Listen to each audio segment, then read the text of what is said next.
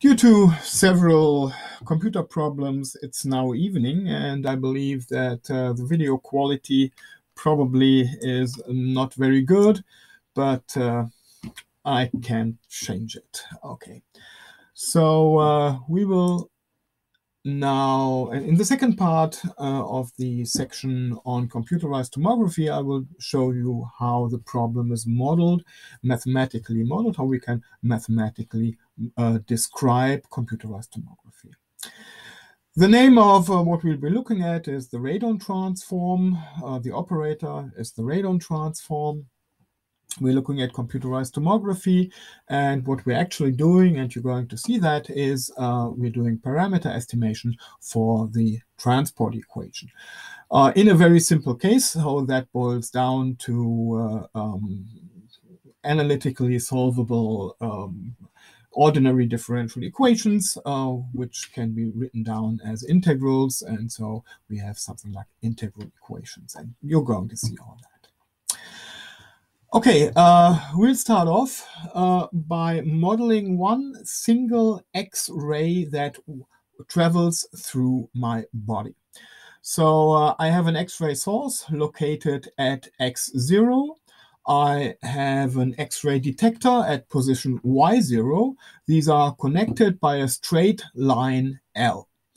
The region I'm looking at, the basic region I'm looking at is a flat disk through my body. So I restrict myself in all of what we're going to do to just a two-dimensional problem, not the three-dimensional problem we actually have. Okay, so all this is happening in a plane. XY is in a plane, Y0 is in a plane, and they're connected by a straight line L. Let me note that we neglect that in reality that this beam is, the X-ray is scattered, so it gets wider. This is something you have to take into account when you process real measurements, but in our model, we'll neglect that and we'll assume that the X-ray travels straight ahead on a line without going to the sides. Okay, I would like to describe the intensity of the X-ray on this line L. And I want in that line L. And so I of X should be the intensity of the X-ray, and of course X has to be on the line. I mean, since it doesn't travel to the sides, the intensity is 0 everywhere else. We start off with an initial intensity of the laser, of the X-ray beam, which is known. So we know that at the point x0, at the emission point, I of x0 is I0. After the X-ray leaves my body, we assume we are able to measure the X-ray at some point, at that point Y0. So on the exit point, the value of the X-ray beam, of the intensity of the X-ray beam is I1. Okay, and we want to mathematically describe how Y1 is produced by Y0 and the X-ray transport. Obviously, and this is already wrong, so this is great. Obviously, in the beginning, the X-ray has a larger intensity,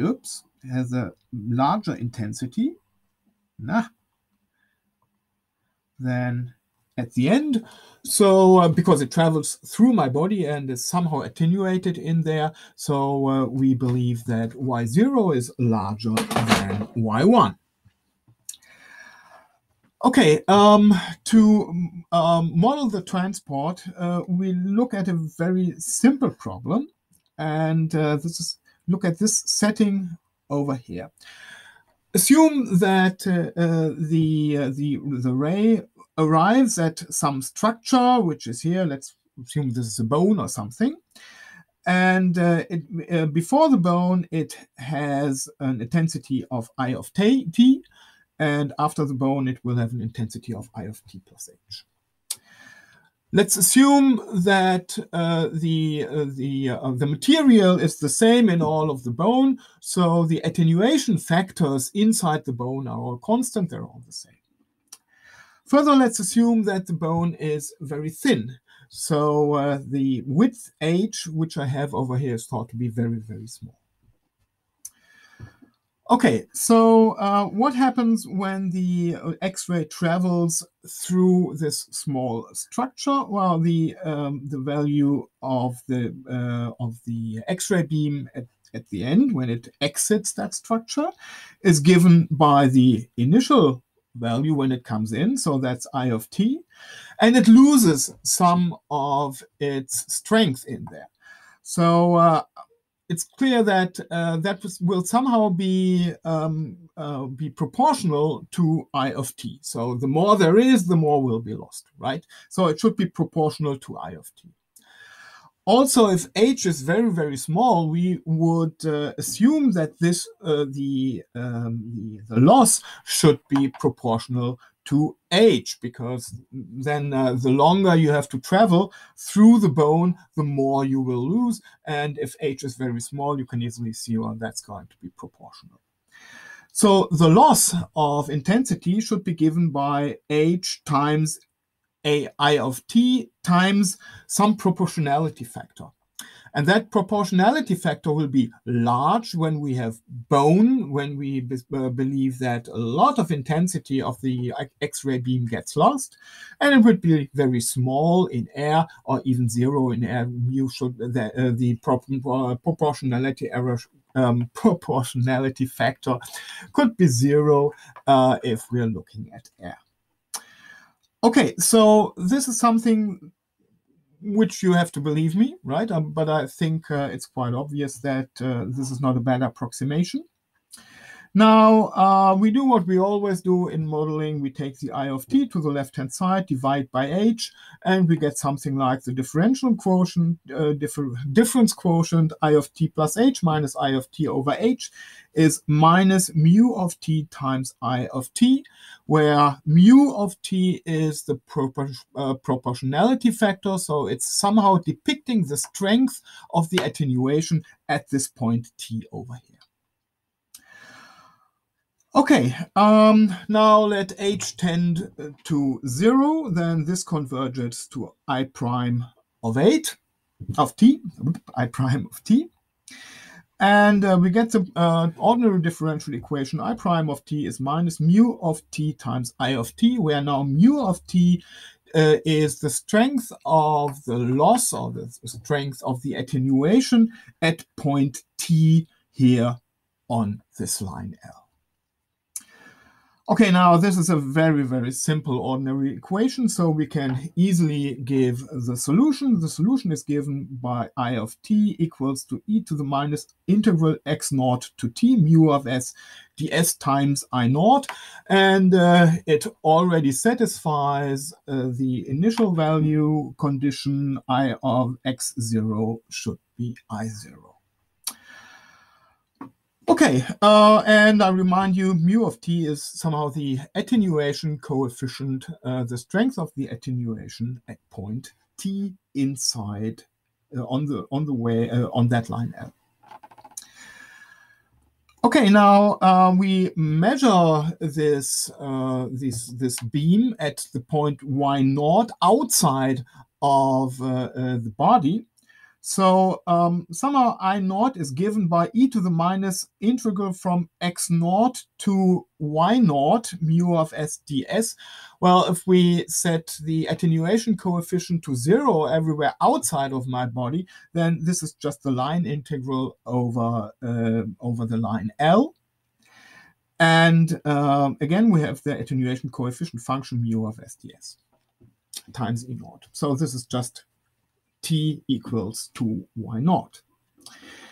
Now, this we can now solve for the integral, and we get the formula that the integral over L mu of s ds is given by minus the logarithm of I1 over I0. Okay, so what happens? Let's recapitulate. We have an X-ray beam with intensity I0, which is known. We measure the strength of the X-ray beam behind my body, and there it is, I1. I form the quotient I1 over I0, take the logarithm and the minus sign, and what that is the line integral over the attenuation coefficient function, over the attenuation function mu. Okay, now I remind you that this mu is exactly what we wanted to find, right? I mean, if you remember when we looked at the CT image, I said, okay, what this actually is it shows us the strength of the attenuation at each point in the body. So the mu is what we're going for. Well, it's here a one-dimensional thing, but actually if you think of it of mu as a two-dimensional function, then this is exactly what we wanted to find. Okay, what does the CT then measure? It measures the line integrals over that function mu. Okay, after some dividing, taking the logarithm, what we have here, what the CT device really measures for us is line integrals over the functions that we want to find. Okay, it can't do anything more than that. So, but it's quite clear what the inverse problem is now. The CT machine gives us a lot of integrals over lines of a function. And the question is, can we somehow derive the function? So is the function uniquely defined by these lines? And if it is, then find an algorithm that actually gives us these, that actually computes that function. I will, in the third part for computerized tomography, I will now look a little bit more on the mathematical definition. So you'll be able to forget about everything about computerized tomography once in the next part of the lecture.